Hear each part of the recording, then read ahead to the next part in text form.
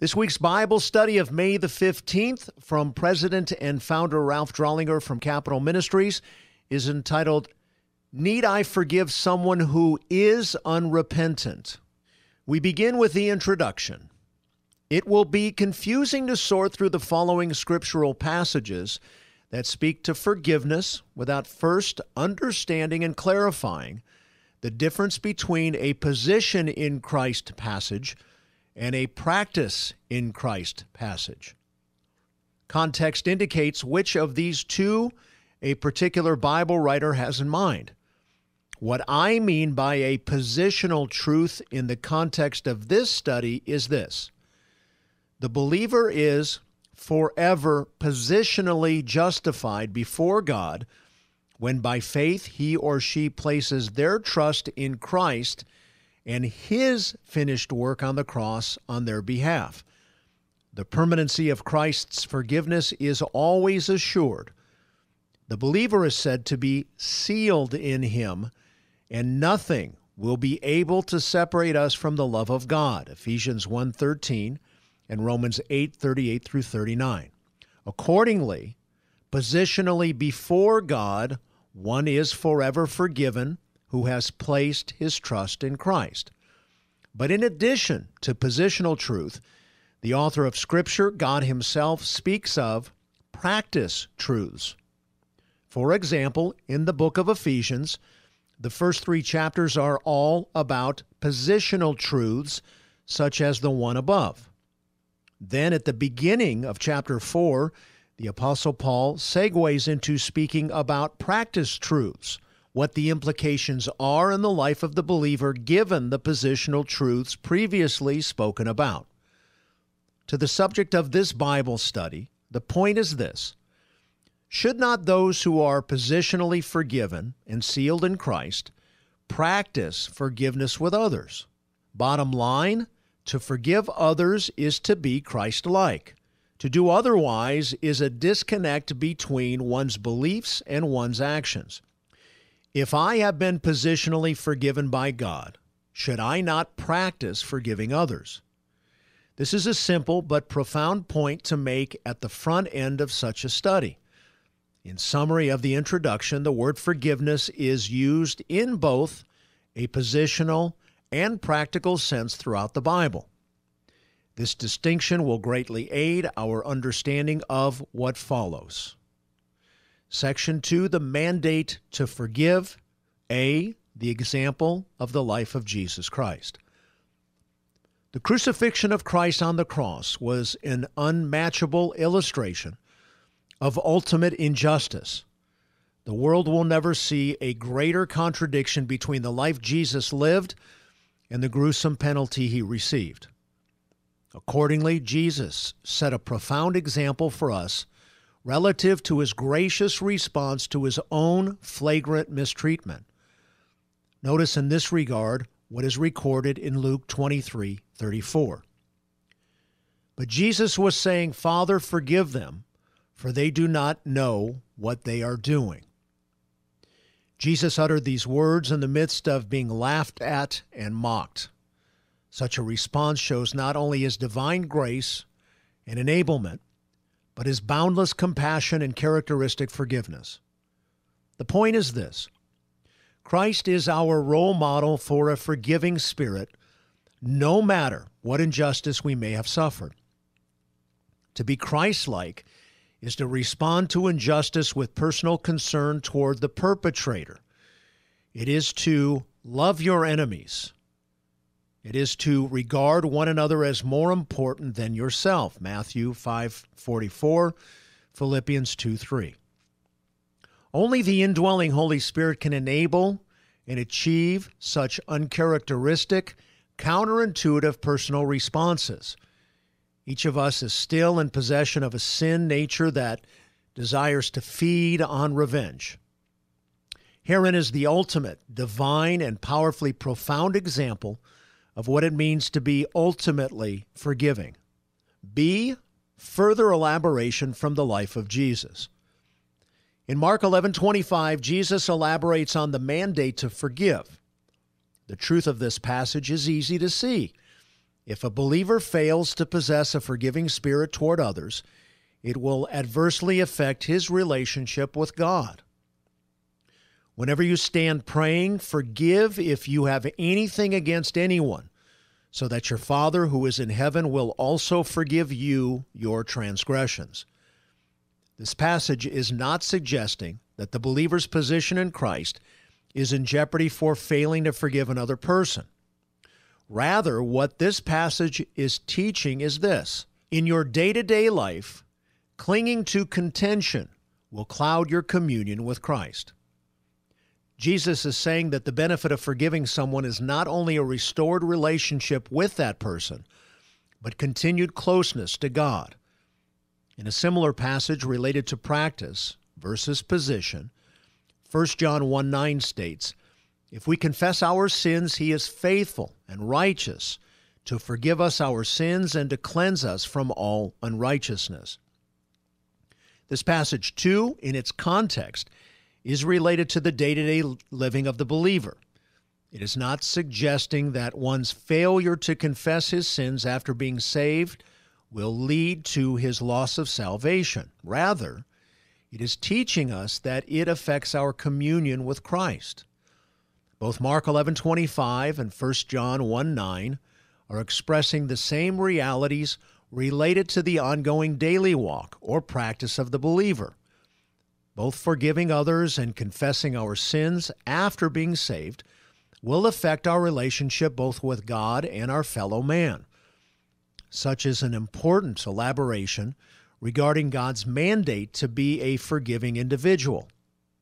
If either of these aforementioned passages were to be interpreted to mean that one could lose his salvation, it would contradict the clear pronouncements of Ephesians 1:13 and Romans 8:38 through 39.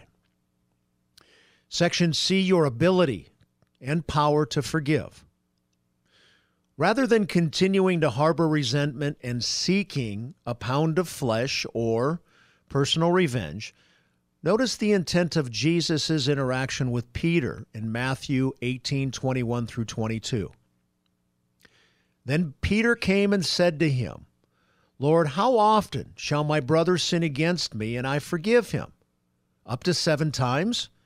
Jesus said to him, "I do not say to you up to 7 times, but up to 70 times 7. It is easy to see what Peter was angling for here. He wanted to know at what point he could retaliate. Jesus responds by revealing the nature and an attribute of God himself, underscoring the godly principle and indispensable character quality of ongoing, attitudinal personal forgiveness. Believers, via the indwelling and empowering Holy Spirit, are already in possession of an unending spirit of graciousness and the ability to personally forgive others. When you came to Christ, the gracious Holy Spirit took up residency in your heart, and he is called the Helper, John 14:16 and 16, verse 7.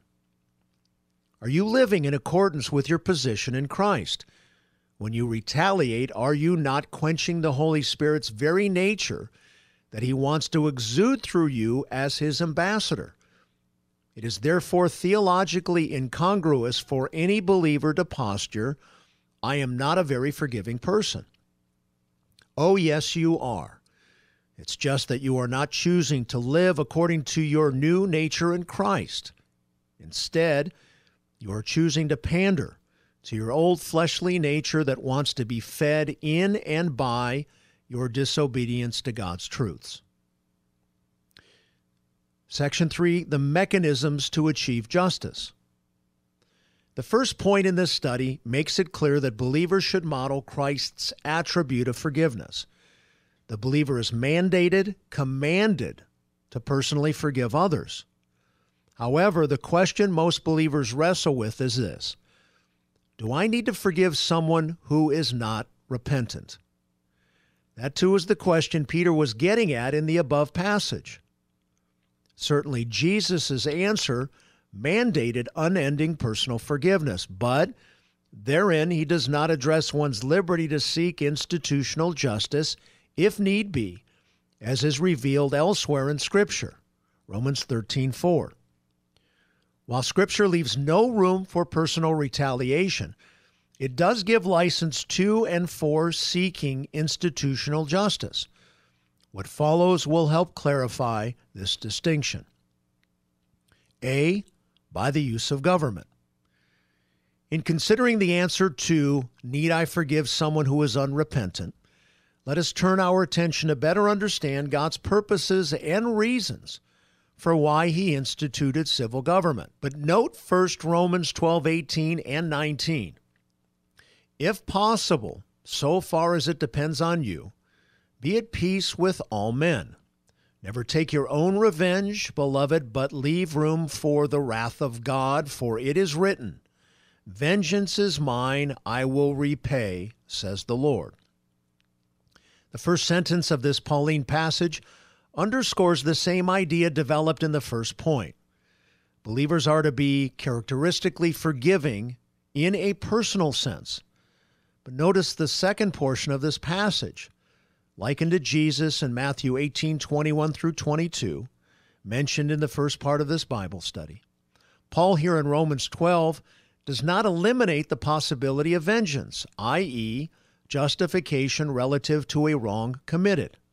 In fact, he specifies how it is to be accomplished. God is to do the avenging, not the individual who was violated. So the question is, how does God achieve his vengeance? Notice several verses later in the context of this passage, Romans 13:4. Keep in mind that the chapter divisions in the Bible are not inspired. They were added by man years later, and therefore do not necessarily indicate a different subject or thought. Paul states here that the institution of government is God's, avenger who brings wrath on the one who practices evil. Something huge is being added here relative to our understanding of forgiveness. Yes, the believer is mandated to be forever characteristically forgiving and not to seek after his own or her own personal vindication of any wrong suffered. Such, rather, is the duty of civil government. It is in this stream of thought that God says, I will repay. How does God himself repay? Via his use of his ordained personal surrogate, civil government. One can count on God's promise to do that, that is, if the offended party is willing to put the matter into his hands and be patient. Here then is a balancing principle relative to personal forgiveness. God intends for individuals to forgive injustices, but if need be, to adjudicate them via civil government. As a public servant, you are well aware of your responsibility to maintain one of the major God-mandated responsibilities of government, to be about providing justice for all in a fallen world, as the American Pledge of Allegiance aptly states. Civil government is to be manifestly representational of God's attribute of justice, in that God is both characteristically forgiving and characteristically just at the same time. He therefore expects the same from his institution and those who manage it. Herein, then, the book of Romans not only provides great doctrine, but beautiful practical theology, instructing an injured individual how to achieve both personal forgiveness and institutional justice, all within several verses of one another, 12:18 to 13:4. To teach that believers should forgive and forget, and not to seek justice, is to teach a half-truth from Scripture. And such serves to discount God's purpose for civil government, which is to manifest his attribute of justice, 1 Peter 2:13 through 14, and Romans 13:1 through 5.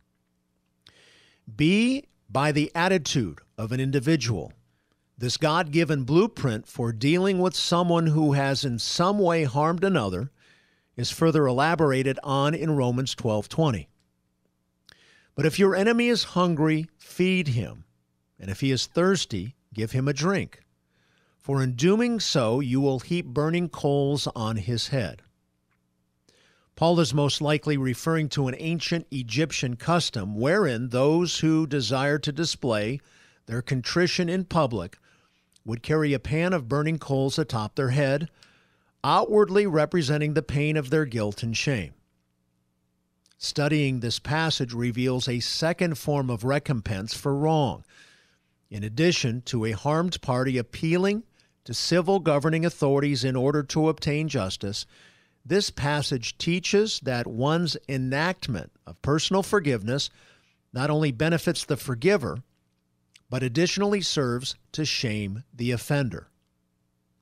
In the above passage of Romans 12:20, Paul is quoting this idea of heaping shame and guilt on someone via enacting public forgiveness from Proverbs 25, verses 21 through 22. There in the book of Proverbs, King Solomon explicitly states similarly the same principle to his son Rehoboam as Paul is expressing to the believers in the church at Rome. But in that passage, the king states something outwardly that in Romans Paul only implies, and the Lord will reward you. This underscores God's means of achieving repentance and reconciliation in and with another via the use of shaming in public. Solomon says that the Lord will reward those who invoke shame on an offender in this way.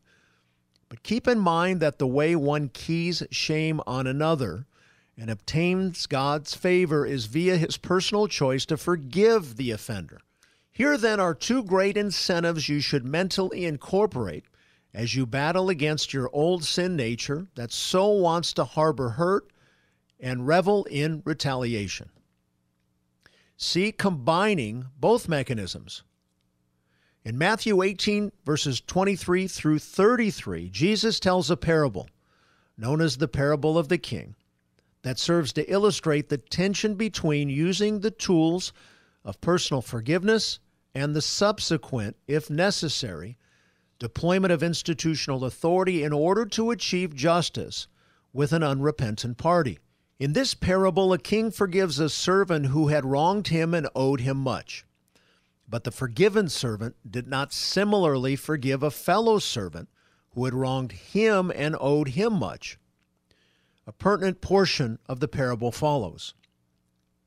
But that forgiven slave went out and found one of his fellow slaves who owed him 100 denarii. And he seized him and began to choke him, saying, "Pay back what you owe." Then summoning him, his Lord said to him, "You wicked slave, I forgave you all that debt because you pleaded with me. Should you not also have had mercy on your fellow slave in the same way that I had mercy on you?" And his Lord, moved with anger, handed him over to the torturers until he should repay all that was owed him. My heavenly Father will also do that same to you if each of you does not forgive his brother from your heart. The big idea of this parable is that if God has forgiven you, positional truth, you should be willing to forgive others, practicing truth. But it also serves to better understand the other point under study. The king possessed both a forgiving attitude in the first part of the parable, and in the later part of the parable, a willingness to utilize institutional authority if necessary in order to achieve justice. The king's forgiving spirit is underscored by verse 32. I forgave you all that debt because you pleaded with me. The inference is that the king initially perceived, incorrectly, the slave to be contrite over his sin and seeking reconciliation, so he forgave him. But in reality, the slave turned out to be everything but. At the outset, had the king known the slave's heart to be hard and recalcitrant relative to the wrongs he had committed, he was of such poor character that he was actually choking the fellow slave, he would have probably done sooner what he ended up doing later. In reality, the slave proved to be a deceitful and brutal individual. Once the slave's devious, manipulative, and hurtful ways were established, The king employed institutional means to bring about justice. Verse 34. The forgiving king did not shirk from employing legal means to achieve reconciliation.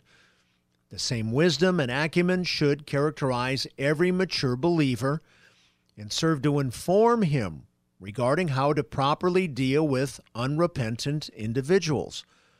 Among other lessons, Jesus is teaching via this parable that there is a tension between being personally forgiving and yet legally employing. The parable of the king is both descriptive and illustrative of these tandem and in-tension truths taught in Scripture. On the one hand is the instruction of Ephesians 4:32, and on the other hand, Romans 13:4. Be kind to one another, tender-hearted, forgiving each other, just as God in Christ also has forgiven you. But if you do what is evil, be afraid. For civil government does not bear the sword for nothing, for it is a minister of God, an avenger who brings wrath on the one who practices evil. Every believer is to be characterized by kindness and tender-heartedness. These attitudes are synonymous with a forgiving spirit, Colossians 3:12 through 13. But at the same time, the believer understands that government does not bear the sword for no reason. My paraphrase. There is a reason God ordains civil government. It is to manifest God's justice, albeit not perfectly, in a fallen world. Unfortunately, there are some who spiritualize away this God-given purpose for civil government, believing that God would have them only forgive and try to forget, versus using His ordained means, institutional authority, in order to also achieve justice. Don't settle for less than what God has provided in terms of remedying a wrong. Passivity is not to be equated with a higher level of spirituality, no more so than forgiveness should eclipse justice. Sometimes passivity and forgiveness are spiritualized concealments for the lack of courage to fight for justice. D, by the use of a godly arbitrator.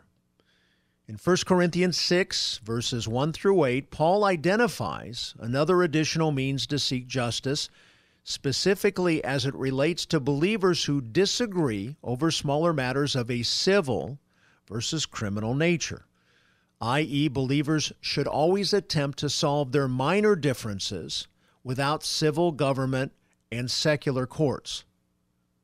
E, summary regarding the mechanisms to achieve justice. Does God expect you to forgive someone who is unrepentant? Absolutely yes. One should not hold internal grudges, even if the offending party has not attempted to apologize or make things right. Internally, we must let things go no matter what the attitude or response of an offender is. As stated in the first point, the believer is to be characterized by unending personal forgiveness. He or she is mandated to forgive. But on the other hand, one's forgiveness does not propitiate for another's injustice. And for that matter, God has given a mechanism He has called into existence in a fallen world and empowered. He calls it civil government, and He intends for it to adjudicate and recompense wrongful actions. There need always be requisite satisfaction of violated justice. On the cross, Christ forgave and simultaneously satisfied our violation of His standards, justifying the believer's standing, his vertical relationship with God. But in the horizontal world of personal relationships, well, that often takes two steps to accomplish: personal forgiveness and then payment later. Accordingly, one need personally forgive while wisely seeking measured remedies for injustice. Likened to Christ's work on the cross, the achievement in a horizontal sense of personal forgiveness and justification both serve to manifest God's character and attributes in our world. While some offending parties need not the voice of institutional authority in order to gain the sensitivity of righting a wrong others do. In fact, Jesus spoke to this in Matthew 5:25. Make friends quickly with your opponent at law while you are with him on the way, so that your opponent may not hand you over to the judge, and the judge to the officer, and you be thrown into prison. Truly I say to you, you will not come out for there until you have paid up the last cent. The mere threat of one's use of institutional authority in order to seek justice often serves to bring out reconciliation apart from civil government involvement. God desires that wrongdoers fear the authority of civil government. So as a public servant, make sure that they do, and what it can do to them if they practice or refuse to reconcile a wrongdoing. It goes without saying that a strong judicial system enacted and maintained by civil governing authorities is an irreplaceable component to achieving both justice and orderly conduct in a fallen world. Section 4, the means of forgiving. One of God's attributes is that he loves even his enemies. This universal love is displayed in his indiscriminate blessing bestowed on all mankind. Theologically, this is referred to as common grace. It then follows that for believers to reflect more and more the attributes of God in a fallen world, we must also love our enemies. Notice this discipline evident by the command in Matthew 5:44. But I say to you, love your enemies and pray for those who persecute you. Joseph undoubtedly displayed this discipline as recorded in Genesis 45, verses 5 through 11, wherein he welcomes back his betraying brothers. Both Matthew and Genesis illustrate the need for huge spiritual maturity and the need for the believer to continue to grow in forgiveness, which is a rigorous discipline he must choose in order to become more Christ-like in a fallen world. Finally, the conclusion. What motivates and enables the believer's growth in forgiveness is this. The believer possesses an internal sense of having been blessed by God. Proverbs 25, verses 21 through 22. If for no reason other than knowing they have been called by God and set apart by him to achieve his holy purposes in a fallen world. Let the security and profundity of this calling endow you with the internal fortitude to respond in Christ's likeness in the face of injustice. It is your position in Christ that provides you with the means to forgive and seek reconciliation with even your worst enemies. Whom might the Holy Spirit desire for you to forgive and seek justice with?